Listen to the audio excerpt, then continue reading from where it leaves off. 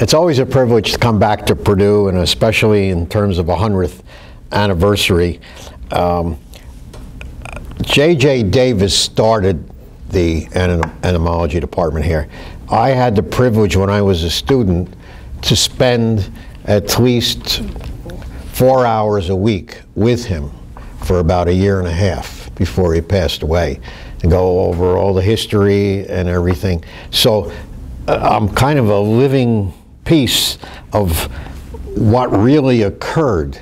And when they had the 75th anniversary for the Purdue Pest Control Conference, they had asked me to do the history at that time. This one is going to be a little bit different. And the first thing is I got to get your mind in the correct state of mind. So I've asked somebody to come up here and help me, and to pass out paper, and you're close together, but everybody gets a piece of paper, and you can pass those all the way in the back. You could start. These are crayons. Everybody gets a crayon. You pick a color. Paper's the same.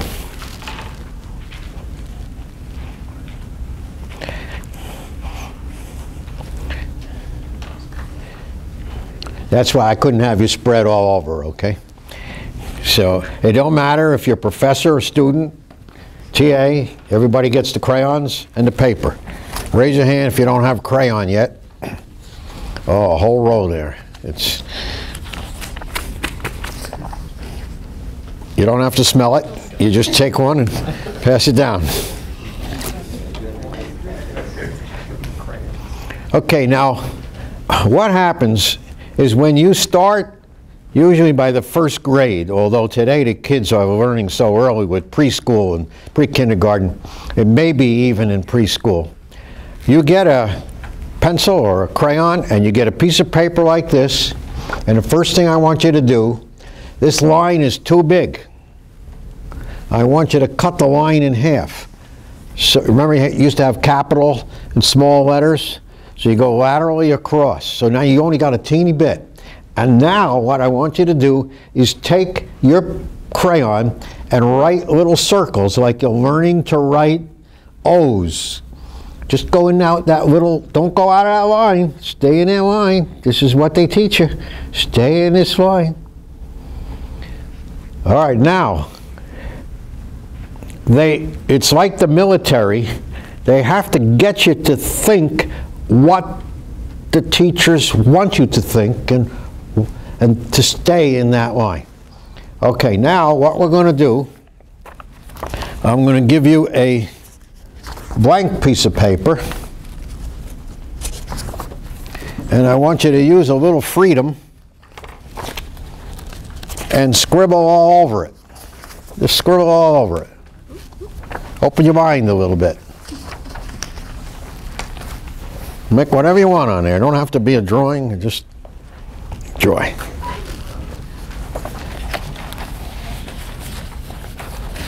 Okay, now, you know, a little kid just says, yeah, don't go off. Now one of you went off on the table. All right, now I'm going to give you more paper, and I want you to put this under the paper, and I want you to go off the original paper there and just go on the other paper.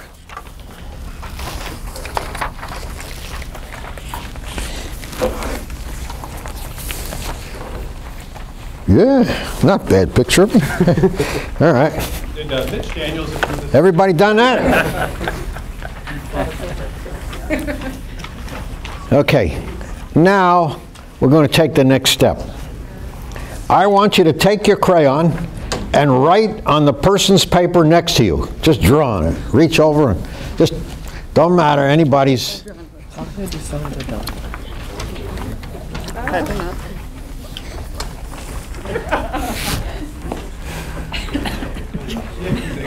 No, Gary. Just keep your own paper. Oh, you first get in the big paper. And draw. While you're sitting here, draw on his paper. Oh, draw on his paper? Yeah, draw on his paper. You can tell the professors can't think here. It's okay. All right, now, I'll get my crayon. the next thing I want you to do is to stand up, take the crayon, and wave it in the air. Draw an imaginary air. All right. Say again. Stand up and draw an imaginary air. All right.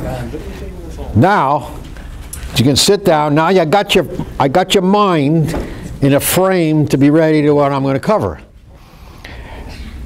And the crayon you can take home. I want you to put it on your desk. And every time you start getting in a box where you're thinking just like this, look at the crayon. And remember how you were trained to do little circles, and that. So let me explain a couple things. Einstein, you heard of him, old Albert? His three greatest theories came when he did not work at a university. He worked for the post office because nobody would give him a job. And I personally believe that the reason he was able to do that, and many other people do this, he wasn't stymied by administration, this paperwork, that paperwork. He could think. Thoreau left Cornell when he was a freshman, bored with English, went out and did his own thing. I was a student, I had to read his book, I remember. I was at Cornell, I was pretty good. Guy leaves, can't stand the university, and we have to read his book, which says at least they're open-minded. Ben Franklin never finished college. I don't even know if he started college. And so what I'm telling you this is, students, listen, you have a responsibility to go beyond your teachers, beyond your professors. Otherwise, the world goes backwards. Just think if all that Gary Bennett knew and Mike knew was what their professors knew, they wouldn't remember 100% of it, and then the next one, you follow? So the students have to go further. Some of my students have gone way past me. Bobby Corrigan is a rodent expert. I went to a seminar he gave about a year ago. About 50% of the seminar was totally contradictory to what I taught him, because he disproved it. But at the time that I was teaching it, I thought it was right, and on my experience. You follow? So that's one thing, is to do that. Now, the faculty have the responsibility to learn from their former students. You cannot just stay in here, this university. You have to go out and see what they're doing and talk to them. I talk to former students, at least 6 former students every week. Every week. Find out what's going on. And I still ask them things like, what didn't you learn when you were here that I should have taught you? And I haven't taught formally since 1980. That's a lot of years, okay? So, and this is a good university because they're tight departments. I remember John Osmond used to have everybody at his house to start with, and he got that from somebody else, I found out, from years before. So it's pretty neat. Now,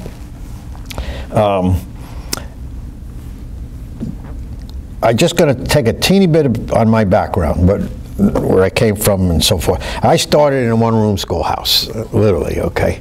And you read this certain book, and then when you finished the book, you just moved up a seat. And so you went from first grade to second grade.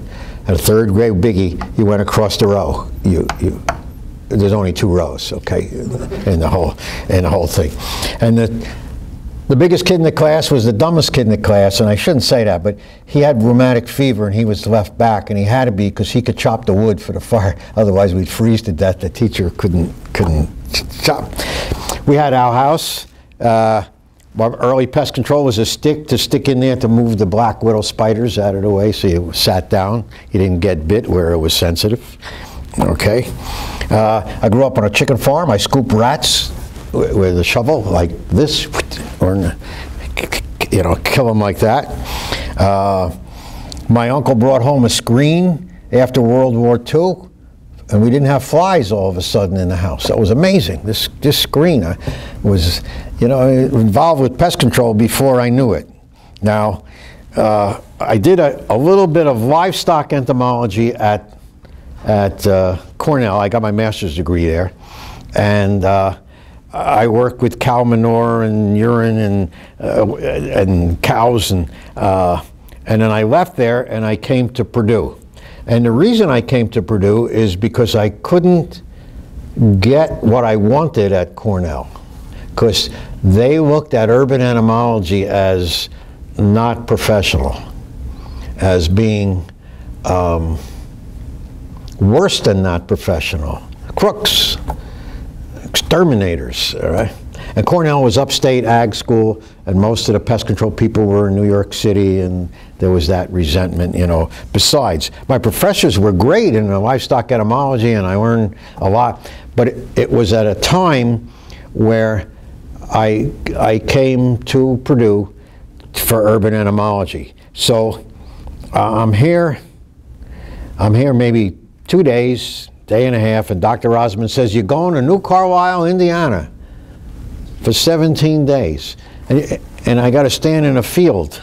I said, what does this have to do with urban entomology? And I'm standing with glass on either hand, and another student there, about 40 yards away, another one there, and here comes an airplane. Do you ever see that movie where the airplane comes down through the field? Okay, and here it comes.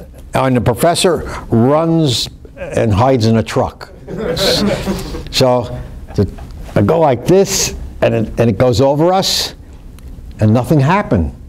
And then he gets out of the truck, takes this thing off, glass, and he says, okay, go in there and go take a shower now. And he tells me, I said, it didn't work. You're going to come back? No, he says, 1 ounce of material. It's a new machine called ULV. And it was for the cereal leaf beetle. So the first thing, I come to urban entomology, and they got me in cereal leaf beetle out there. And one of the things you're going to do, even in life when you get a job, I left here to teach urban entomology. They gave me a class of 144 students for botany. Luckily, I had some botany, and I could stay, you know, a little bit ahead of them. Now, I'm going to show you a little bit with some slides, some of the history of urban entomology, and it's quite interesting. I'm the third urban entomologist. I'm the third, urban entomologist to get a PhD in the world. The other two are no longer alive, and now there's got to be at least 250, 300 PhDs in the United States. So if you're looking for more information on this, you can get it from the Rat Catcher's Child, some of this. So in New York City, 4 of the first 6 pest control companies had a ferret and a dog, and that's how they did pest control. And they'd let that ferret go and go in the wall and chase out the animal, and the dog would grab it and kill it. And just until a few years ago, there was a company called Ferret Pest Control. And the peddlers would sell materials. Now, this is the first pest control operator that we recognize in this country. There was nothing recognized at universities or anything at that time. The Rose Exterminating, this was the original one, and he followed Sherman on his march through the South, through Atlanta. And he followed behind him, okay, and did rodent control and sold products and so forth after. That's J.J. Davis when he was a young man. I didn't know him then. I knew him, he was in his 70s. And he wrote some of the early drawings for the USDA on the life cycle of the Japanese beetle and so forth.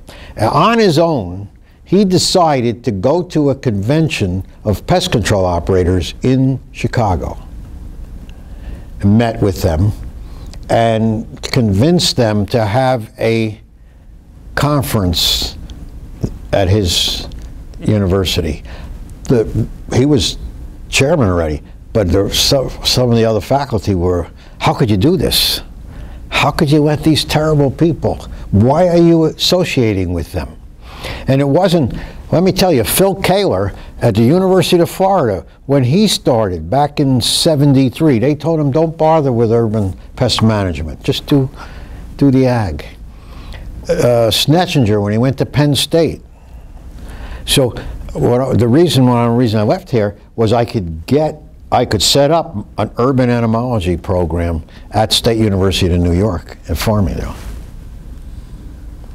Now, this is 1951 in Purdue University. That's the lab in the old building, which is right behind here. And that's Dr. Osmond right there. And when I came here, he was still teaching that course. He was head of the department, and I was his assistant in that class. Now, after World War II, some of the students came out to do pest control, take urban entomology, and one of them is right here. It's Charlie Ramada. And that's the name of the hall that you have out here, right? In this building. The foyer, okay? So he was here to start. The very first class, there was Bill Brem. He invented the B&G sprayer, which is known all over the world. And so those early people became the pioneers. And Purdue itself became the mecca of urban pest management, and then dispersed some students that went and formed other programs at other universities, which is better for the country, but more challenging for you. Because now you're going to have competition, which is healthy, but in other places.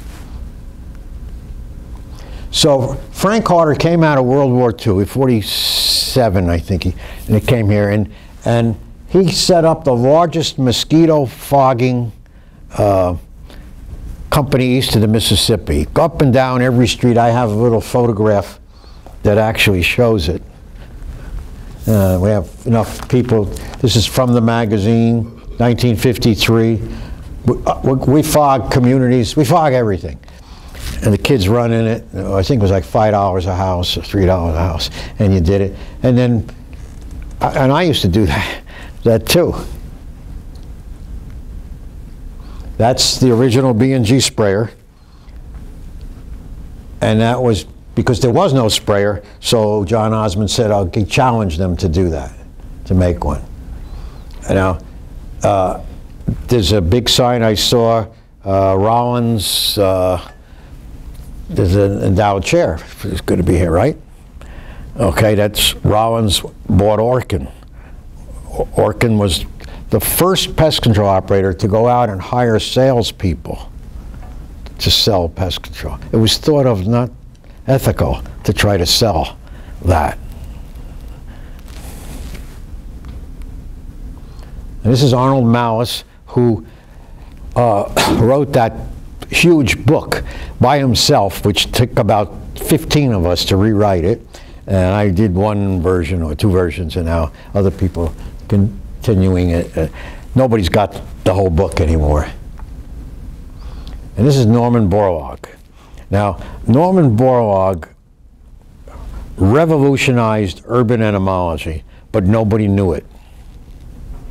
See, he developed genetic modification in agriculture for wheat, so you can have more, and the corn, to make higher protein so people could eat that type of food. And literally say, he won a Nobel Prize in medicine. And I shook his hand. I didn't want to wash my hands for a week after that. I was so understanding, you know, who he was. Now, the other person who has a tremendous impact on urban, and you'll see why on urban in a minute, is that young lady, Rachel Carson, who ironically had her house treated for termites with chlordane by Harder Pest Control on Long Island. But she wrote a fiction with some science in it, but made people aware of it. And the first scientist who accepted it and realized what she was doing in our field was John Osmond. And I remember him praising her and saying it was a year after and I came here, and I didn't like her because she badmouthed my professor in the book and the whole thing, but I found out that that wasn't, you know, so. That gives you like a encapsulated quick, except there's one other thing I want to show you. And Bill, if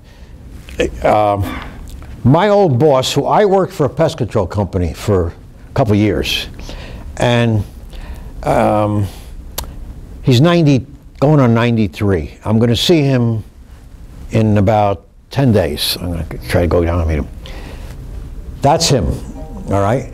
And after World War II, he would buy these machines. That's me. I didn't even know he had this video. This is 1960, I think. And this machine takes a 55-gallon drum of oil and converts it to smoke in less than a minute.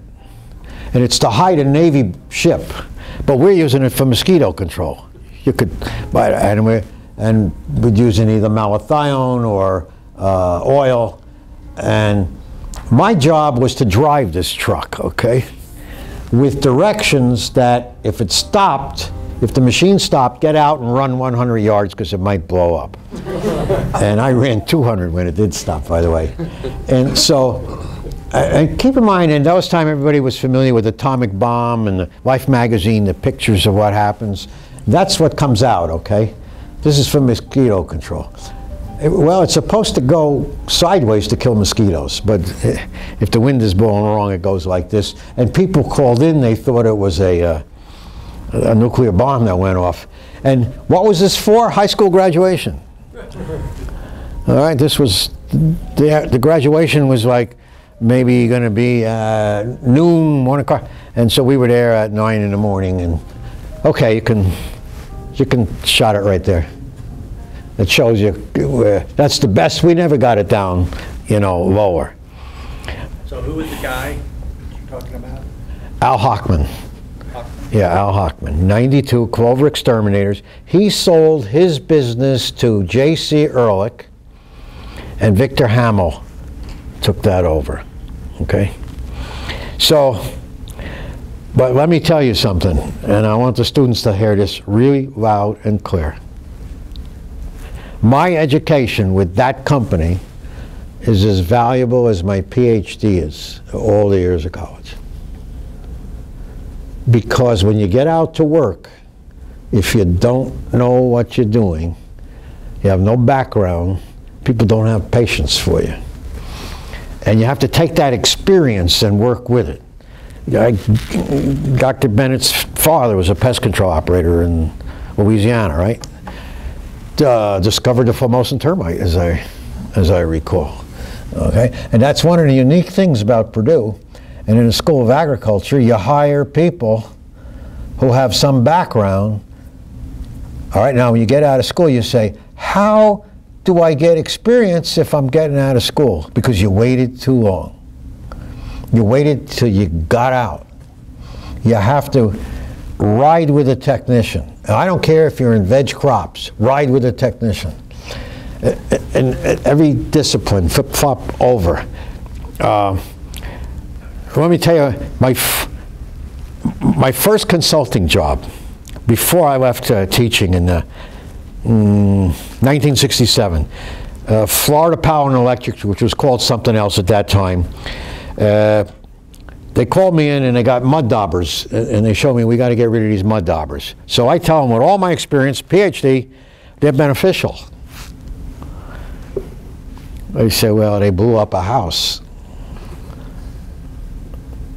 I said, that's got to be like unbelievably rare. Unbelievably rare. So this happened 3 times. 6 people dead. I'm standing there looking. I never learned that. That's totally contradicting what I know. So then I said, well, I can't stand like I'm stupid here. You know, I got, okay, let me hear it. And he explained. And I solved it in 2 minutes. They put a cap over the end where the gas comes out, the backup, and it's perfect for them to build their mud tubes. So they did it and they plugged it and it built up. So you got to cut it off. Okay, you got to cut it off. I says, and you put a little screen, but make it so they, you know, the air can still go through. He says, I said to him, how many houses you have like this? He says, over 300,000. Now, in English it's called balls, in Yiddish it's called chutzpah. I'm 27 years old. I tell him, cut them all off. PhD, authority. I did it, okay? And it worked. Now, a single house has blown up since that time. So somebody asked me today at the students, what's the most gratifying you ever did? And I said, helping people, right? That was my answer. Now, the second consulting job I went on was a Trogoderma. Government, USDA, closed the building. That's a grain pest. Standard Brands are out of business now in that area, so I could say it. Hoboken, New Jersey. And they're closed, and I'm driving over there thinking, boy, I hope I know more about this one than the other one. And I get there, and they got people looking for the beetles, and they can't find them. And I reach down, and I pick up a piece of paper crumpled up, and I put it on, and I show him 3 beetles in it. And he says to me, how do you know that? I said, well, Trogoderma, capra beetle means brick, and they hide in cracks. Trogoderma hide in cracks. I learned that in school, see? But I learned where they hide from Art Muka at Cornell when I was in livestock entomology, and he was in the hallway one day and he said to me, hey Austin, you want to take a ride to Troy, New York? Which was, I don't know, 4.5 hours or something. I said, why not? Trogoderma problem. Can you imagine that? My second consulting job was from a job when I was in livestock entomology, and I went with another professor. I work with a zoo in Minnesota, and a parasitic wasps go. I work with Pimentel as an undergrad, a freshman. He was a biological control, and he showed me and taught me all kinds of things on that. And to this day, I'm still learning. I'll go home in a couple days, my wife will say, how did it go? And I'll tell her, I learned so much. She'll say, again, you learned so much? I thought you did the talking. No, I said, I did the listening too. You see, because I'm going to listen to people. Mike took me around and showed me a couple things today. I got to smell those roaches that I used to take years ago, and oh boy, that was something else. Okay, now, I thought I would take a little bit of time and give you some interesting jobs that I did. They're not the most gross or anything like that somebody asked me today. But, one of them was I had to go in a gorilla cage. Now, why do I have to go in a gorilla cage? Blanton Whitmire which is now BASF, they gave me a small grant to study cockroaches and see if they carry bacteria. And I had to go to different situations. And so I was doing some work with Busch Gardens, and I said, boy, it would be interesting to get in there. So I flew down there, and they put me in a cage with this big gorilla, and they held him off with a power hose, and I ran around and I grabbed the roaches and I ran them on the plates, and then it was in the summer, and I took them back up to New York and I gave them to the microbiologist, and he says, this is worthless. The fungus grew all over it. I can't tell anymore. He says, just collect the roaches and we'll run the plates here. I got to go back. Gorilla has a memory. This time they put that hose against him, they got him against the wall, and I'm collecting. I didn't know a gorilla could move that fast. I hear the guy with the hose yell, whoa! And I turn around, and the gorilla had jumped like this and got away from the hose. And he's coming at me, and I got to get one more roach. Boom! And I just got out, the door slammed, and gorilla snot on the back of my neck. Both Bobby Corrigan and I, at different times, have done the Madison Square Garden. I did it for the Democrats, he did it for the Republican Party. But they have the zoo there. Circus, and I remember I had to go between 2 rhinos, and they're pretty placid, but we had to push them to get in between, and never stand behind a hippo. That's a different story, I want to tell you. I've been in the UN in the Secretary General's office while the Falkland Islands were being attacked by Argentina. I'd collect something there.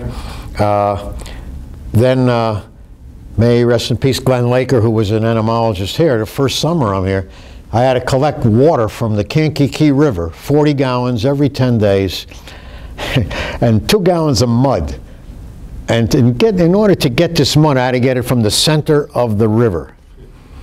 So he sent me over a railroad spur. He says they don't use that anymore.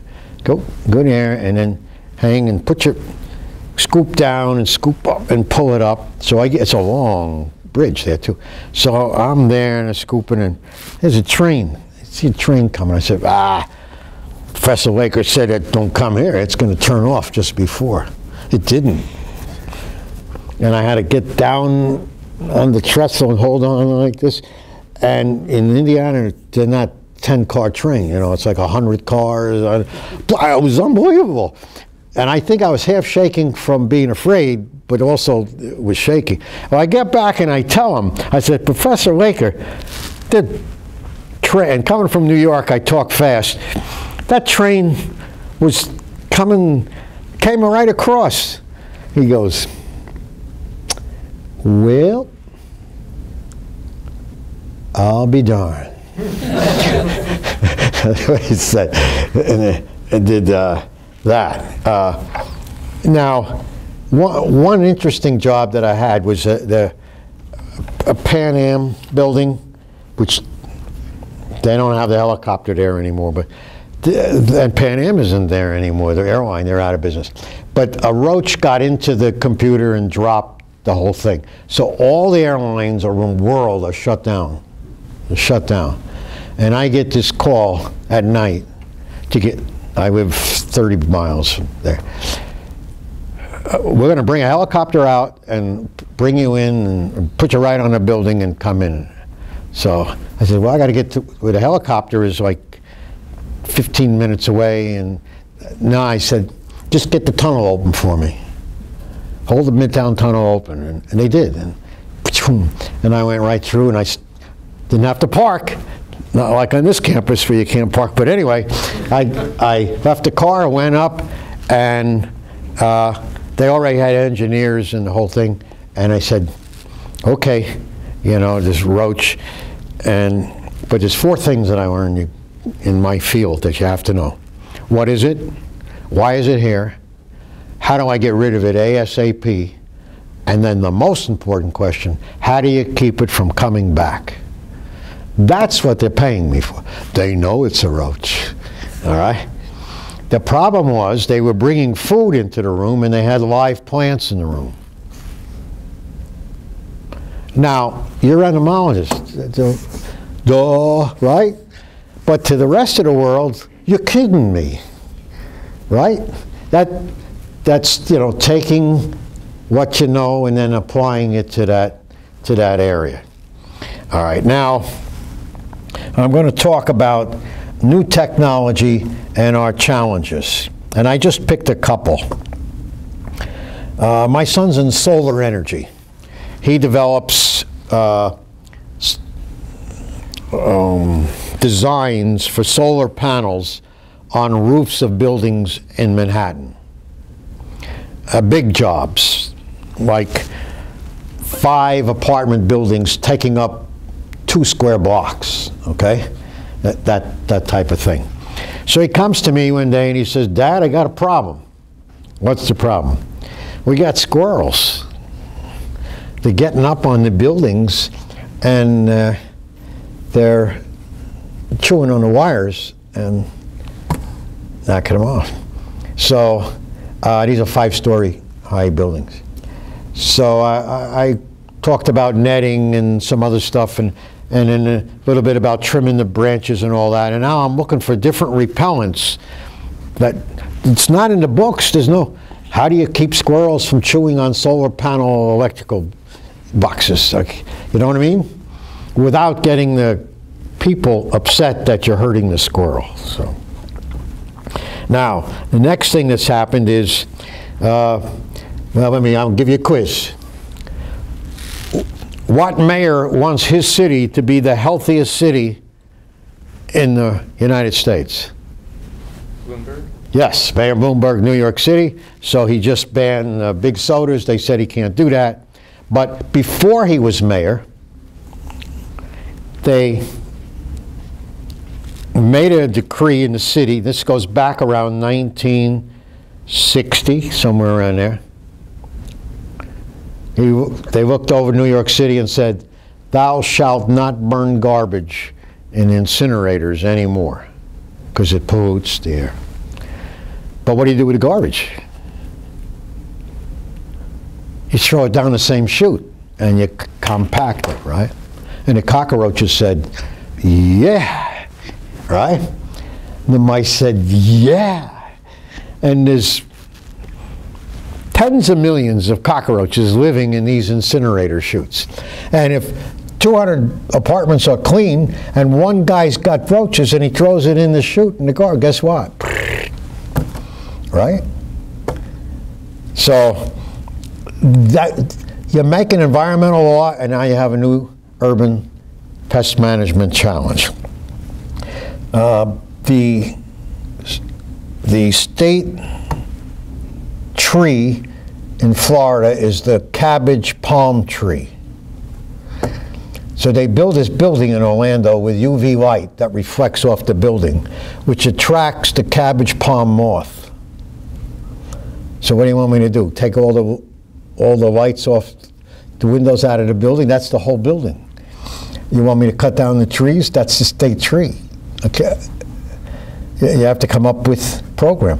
The John Hancock building sucked carpenter ants from a mile around to the top of the building, tens of thousands, because of the design of the building. It's written up, Dick Berman wrote it up from Waltham Chemical. The next one is a burn center, Flushing, New York. I won't give you the name of the hospital, but I'm coming home from Hartford, tired. Left at 4:30, 5 o'clock in the morning. It's now like 5:30. Not getting dark yet, but almost. Get a call. All right, Austin, you got to come here.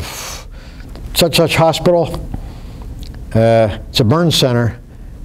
And I said, well, tomorrow morning. No, there's about 30 patients and there's flies all over them and they're screaming in pain right now. Whoa. Okay. I say, you got glue boards with you? He says, yeah, I got a truck, I got a case. I said, get them all ready, get them up there. He says, Austin, it's not mice, it's flies. I said, don't question me, just get them up there. And I said, and go to the kitchen and get vinegar. And then get me about 4 nurses.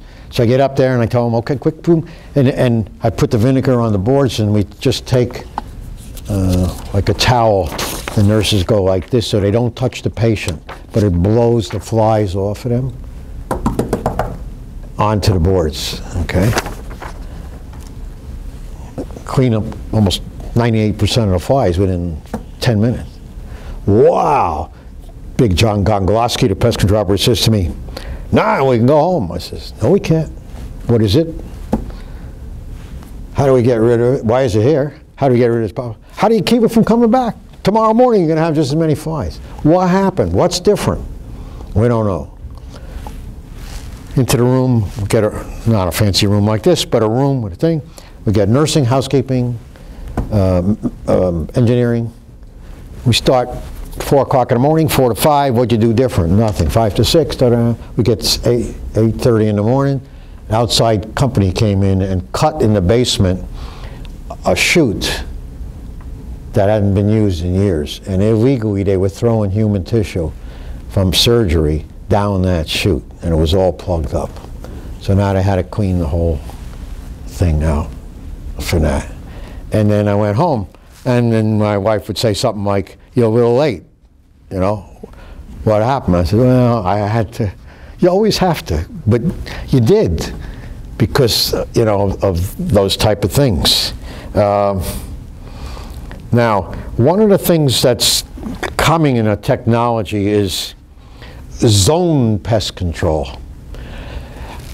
Instead of controlling termites on a single basis of a single house, and you're starting these on islands to start with, to take 200 homes and see if they can protect that whole area.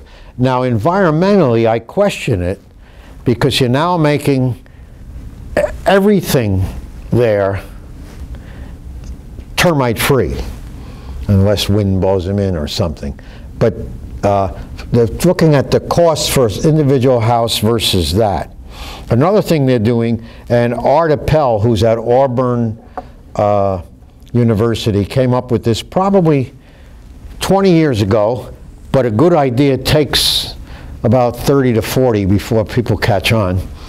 And what he built a model, and I'll simplify it for you. Here's a house that has pine trees around it. And here's a house that has oak trees around it. We know that peri-domestic cockroaches, the smoky browns, the brown roach, American roaches, live in tree holes. The chance of getting those kind of roaches in that house is much greater here than it is there. Follow? So he then takes numbers to build a formula for that house. And you Google, and you take that house and you put everything on it, and then you can predict what pests will come. Type of mulch, etc. And then you can tailor-make a program for that community or that house, which is pretty neat. You use the computers and you develop that whole program. And I'm excited about it. It's hard to get people excited, though, about things initially. So Mike, I know you stayed outside because you're allergic to the roaches, but let's see. Russell? Jesse? Yeah. Jesse. Now, I didn't steal one from you. You had one of these, right? You had this sitting up there, you know, to catch roaches. And for you, everybody looks at it, that's, yeah, well, it's pretty neat, right? No pesticide, all right. 40-something years ago, 45 years ago, this was being sold in stores over the counter called Mr. Sticky. Pulls back, same thing, 3 for $1. I found it in Fort Apache. It's a housing authority in a really tough area, full of roaches. Never saw it before in my life. Had my PhD ready. Asked the lady if I could have it. She says, no, you go buy your own. I said, but it's full of roaches. I don't care, you leave it right there. Left it there, bought my own, looked at it, I said, this is great for research. And I did. I would go out, I was testing different products and so forth. And then I went to an entomological society meeting where the geniuses were, the professors. And I showed it. And you know what answer I got? Nah, we use boiled raisins and we put it in a jar in the corner of the room. I said, but I'm telling you, you can put this in more spots and do. No. So I said, okay, I'll go to a brighter group. I'll go to the pest control industry at Purdue University. I show it to them. You know what I say? What do we need this for? This is just extra money. We got to kill them. What good is this? Because I said it doesn't eliminate. Waste. And then I went to a company called Bell Environmental. And they gave a little seminar. They had about 10 men. He's in the back of the room. And he looks up. And he never listened. It didn't seem like he was ever listening when I talked, you know. I'm going to make millions. I had no idea what he was. That's not what he's talking about. He did. He made tens of millions with this, for the pharmaceutical industry. Put his company name on him, sold them. And just today, ironically, Steve Yonick's secretary told me she got a call from Phil Waldorf, from Glenn Waldorf, that's his son, who wants to hire an entomologist who's graduating or been out for a few years for that company. They have one now. They had a second one, a young lady, and she went to work for Univar. And that is a really good company to work for. And they're in New Jersey in Parsippany, far enough away from the city that you don't have to live there, close enough if you want to go there that you can. So what goes around comes around. Now, a visionary is a pioneer, and an actionary is somebody who leaves a positive footprint of progress so you can benefit. So the question I'm going to throw out to you is, who's going to become a visionary here?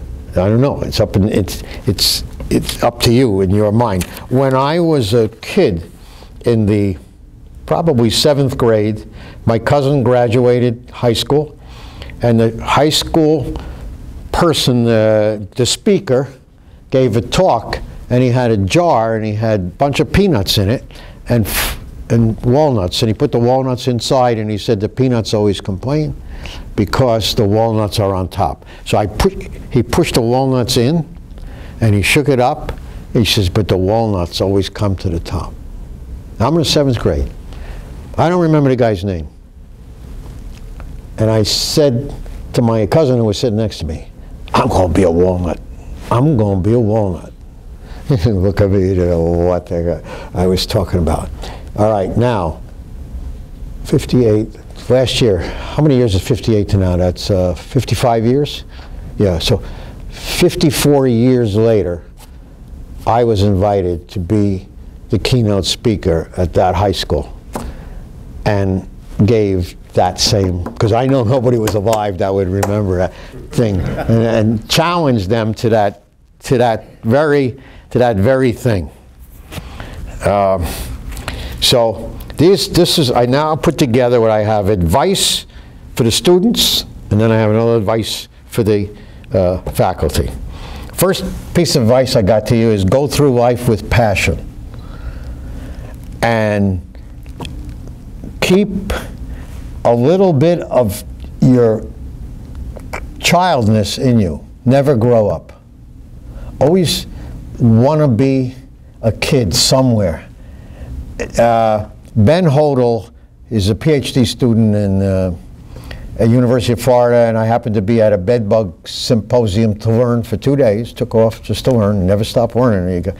And at the break, he grabs his butterfly net, runs out, PhD student, collects, puts them in, all excited. You know, in South Florida, we don't get the things that we get in Gainesville. And so, and I said, Ben, and I taught his mother, I said, don't ever lose that little childhood in you. Then get out in the field, ride like a pest control operator, I told you.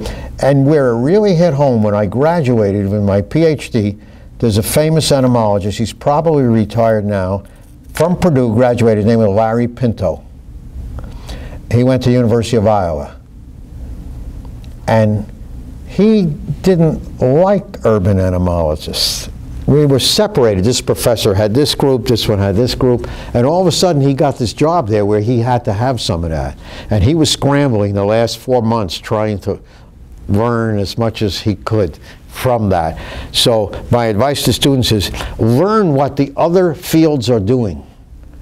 You're not interested in genetic molecular, I don't care, learn, okay? You're not interested in veg crops, learn. Another thing you want to do, take a piece of paper and get the name of every student here and where you can reach them with an address, the phone numbers, make up a big sheet. You have 30 students for it, and do that every semester because it changes. And what that's for is 5 years from now when you're out of here and you're looking for a job, you say, I wonder where such and such is. And you can go back and find that. I haven't taught since 1980. I got students, former students, they're still doing that, connecting with each other year by year. I have each ditto sheet and so forth. And because a lot of it is not just what you know, but who you know. So, and Gary Bennett's really good in the urban end part where he has connections in industry. The next thing is plan to give back to your community, your university, if your church or synagogue, but you owe it. You owe it back. You're select. You are the privileged who got the education. You know how many millions of kids are as bright as you, but can't go to school? They cannot go. They lost their parents when they were little. They got 2 younger brothers. They got to go to work. They got to take care. You know what I mean? It's a fact. Then, if you're not particularly fond of a required course, hit it hard, do well. The grade you live with forever, the professor only 1 semester. I had a guy, ecology, he hated me. And do you know why he hated me? I may well tell you. I was a 2-headed student. I had a PhD in urban entomology and ecology. They didn't talk to each other. This was not good. And I was taking his ecology course. And he found out I was the secretary-treasurer of the Indiana Pest Control Association, because to make a living while I was here, I did that, and pesticides, and he didn't like that. So he went after me, and it was not good. 4 courses I had to take with him. What was his name? We called him Black Al. He was a little nuts, and Osmond didn't like him either. But you know what happened? There was a tree worth $20,000 sitting on top of a hill where there's a lightning belt going through. And he says, the farmer who owns this will not have them cut this tree. What do you think of that? We're on a field trip. I thought he wanted a right answer, so I raised my hand. I said, I think he's nuts. Cut the tree, take 20 grand, put 10 in the bank, and take the other 10 and replant more trees. Because it's going to go with lightning. His face got red. I was in trouble. All right, next thing is you got to question your professors. They tell you something, may not be true. They may not even know it's not true. So here's what I used to do, the first quiz for my medical entomology students. I had a bulletin board, I had things up on there, and I said, you get a quiz at the end of the week, and at least 2 questions are coming from that bulletin board. And boy, they were in everything. And I said, everything I save, like specimens, and so you can argue if it's different. I save the stuff from the bulletin board. So I asked them, how do you identify the poisonous spit spider? So they all write down, you turn it over, and you look at it, but it spits and you die. They write that down. I mark it off, mark it off, mark it off. They come in as a group. Oh, no way, it's true. So, okay, we get the stuff out, they take it out, and I look at it, and I go, right there. I said, that's from Mad Magazine. That's a joke. Well, if it's in print, it means it's so. No, I said, it doesn't. That's the thing you have to question. So when I was asked to develop a material, a bait for cockroaches, it had never been done before for German cockroaches. I could have said, right? No. But my crayon was up here. Up. Got it? Why not? Let's try it. And with the technology that's available today, the systems that you have, that's just amazing. And some of the challenges we have is new invading species, new ones coming up all the time, the cost to develop pesticides on a global basis, the government regulations, and the forces, the challenges, agriculture, and there we go back to Norman Borlaug, and public health are moving away from conventional pesticides. They're going to genetic modification. So there's not enough money to make selling it in urban entomology. So then you've got to have other approaches to it. And that is a big, big driving force. So you say though, okay, Why should they do that? Well, let me give you an example. A child dies every 30 seconds in Africa from malaria. Every 30 seconds. Dengue, there's 16 million cases in 2010. They thought there's going to be somewhere between 50 and 100 million cases this past year. The data's just in, it was in yesterday's newspaper. More than 390 million cases of dengue. And the Caribbean is where a lot of it is popping up now, where people from Puerto Rico and Nassau and so forth come to the United States, and I live in Florida, and where it's coming. And Lyme disease, of course, is a big one. Another big challenge that we have here is the moral issue. How do we reach the poor to do pest control? And I'm talking not just urban, I'm talking to eat. The wealthiest have the most, and the most money is spent here. And hopefully some of you will dedicate something in that area. Farms are going to come indoors. We're going to have buildings and grow rice and all that. And all agriculture is going to be urban. We're going to have cows on treadmills. It's pretty neat. No, you don't laugh, okay? They laughed when I showed the sticky trap. They laughed when I showed the Max Force. This is a snap trap. On a snap trap, there's an electronic thing. That electronic thing, wireless, goes to the wall and then rings in 4 different cell phones or wherever you want it. And it tells you what you caught. And it's being used now for trapping bears and all that, but for rats in apartments and so forth. Pretty neat. Star Wars, but it's here. And now they're going to photograph it. But one of the challenges, I don't know if this is, coming off, is how you're going to kill. This kills humanely mice. That doesn't kill humanely. The wood is biosustainable wood, otherwise Walmart won't carry it. Those are some of the challenges that we have with Peter coming. Like this has just been banned in colleges in Vermont or New Hampshire, and more you're going to see that. It's recycle. It's not. It's getting in the waste. These are going to. I don't care what it is. Toilet paper's on the way out. You can laugh now, but I don't have time to explain to you. But it's on the way out. Education. This is going to be for the professors here. If you only got 3 years left, don't worry. If you got more than 3 years left, your courses, the majority of people will be taking courses from work. They don't want a degree. They want the knowledge. They want to go online. Right here, CEUs enter the space age. Now, Purdue is the first to have a correspondence course, but it's way beyond that now. And the associations, each group, they're doing this. I think they call it MOOCS. You're going to get, Harvard is going to be giving lots of courses, and then you won't get a degree, you'll get these courses from there.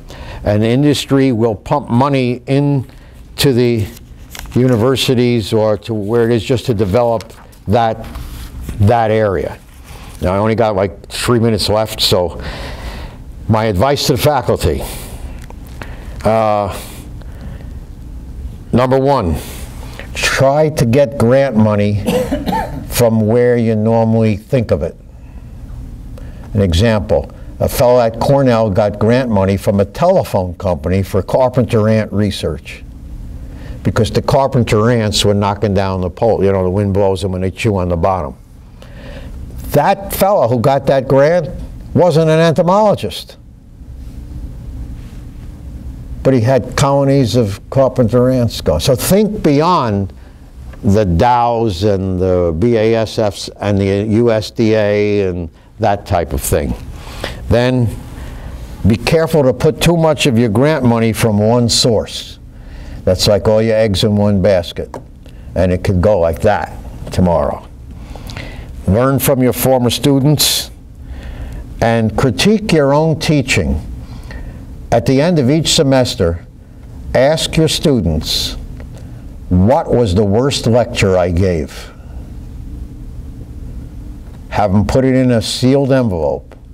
The grades are submitted. You don't open it until then. And then you sit there and you read it. They'll be very truthful to you. Say, what was my best, what was my worst? And then you work on that worst one and fix it. And then you do it again, and then you do it again. Now, I'm going to tell you who taught me that. The greatest coach in basketball that ever lived and won 10 championships. What was his name? John Wooden. John Wooden. And where did John Wooden graduate from? Purdue, All-American. And Purdue waited too long to hire him, so he gave his word to UCLA and he went there. Otherwise, he would have come here. He would take his basketball students and had a book on each one and work on one thing at a time with them until they were seniors and the best for the playoffs. And it started with how you put your socks on and off. It was a wild, type of thing. So I would do that with my students because the extension and the research is good, but the most valuable thing you have as faculty is the students. That's what you leave for the world, to go on. And so I didn't come here to talk about my specific research that I did or things like that. I did it more to get you to think, and more with an open mind. I brought this with me, and I'm going to leave this. Where'd he go? I can't find it. There he is. Okay, yeah. Bobby Corrigan came up with the idea of taking an entire park and lifting all the grass and putting this in, and then put the grass back so rats can't go in it. There's a slave cemetery, a couple acres in New York City. Works. It's unbelievable. He went beyond Purdue. He went beyond what I taught him. See? So I'm not concerned about retiring. I've left this world in a better place than I came. And that's your goal in life too. Thank you, and I will entertain any questions.